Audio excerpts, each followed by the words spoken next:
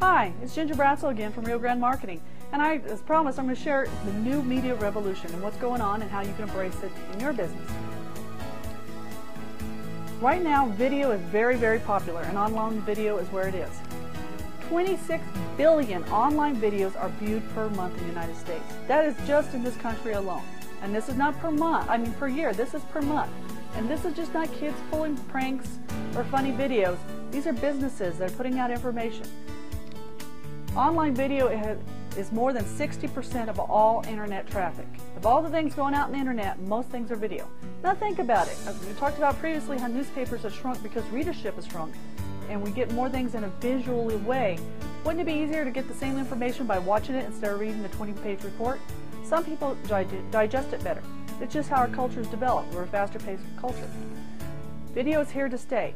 Google, the #1 search engine directory in the world, followed closely by Yahoo and then Bing, then YouTube. Video is here to stay.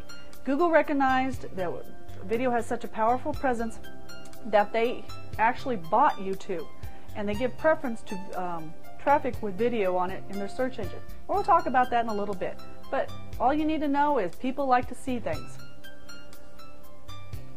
Also, the biggest change in recent years is the mobile phone transition. We're having a big revolution. 4 times as many mobile phone users as there is internet connections. So people are getting their internet, they're getting their news through their phone, not from a desktop or laptop computer anymore. And this group uses high-speed data transfer, so they want their information fast because that's what they're used to, and they're dictated by iPhone, BlackBerry, and Android. Right now, iPhone controls 90% of the smartphone population. Other phones are coming along, but right now we're still looking to Apple because they have most of the advancements, and this is where people are at. Mobile phone applications is a device, a program within the phone to get information. Again, over 3 billion iPhone apps, 90% of them are through iPhone. iTunes, which is how Apple distributes their applications, has over 100,000 apps. Recently, the iPad was released, which is a tablet-type computer, and because of that advancement, even more applications coming about that can be used for iPhone. People want their information fast. BlackBerry and Android are closely behind. Why is this important to you? Well, mobile advertising has 10 times higher click-through rate. Click-through rate is what we measure when somebody goes to your website and they actually take an action. Well, people can come look at your website, but they're not taking down a phone number, they're not contacting you.